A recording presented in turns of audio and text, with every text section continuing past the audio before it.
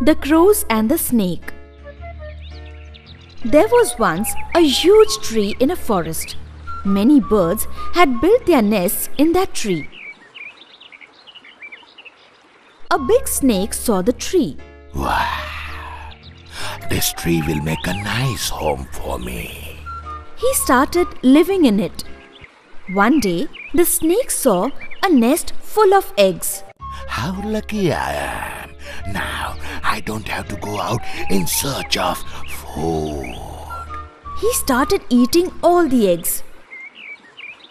When the birds came back, they found their nests empty. Oh no! The snake has eaten our eggs. What shall we do now? A pair of crows thought of a plan to get rid of the snake. They flew to a lake where a queen came to bathe regularly. They picked up a necklace which she had left on the bank of the lake. They reached the tree and dropped the necklace in front of the snake's hole. The queen's servants chased the crows and came to the tree. They saw the snake near the necklace. They killed the snake immediately and took away the necklace. The crows and the other birds lived happily ever after as their eggs were safe now.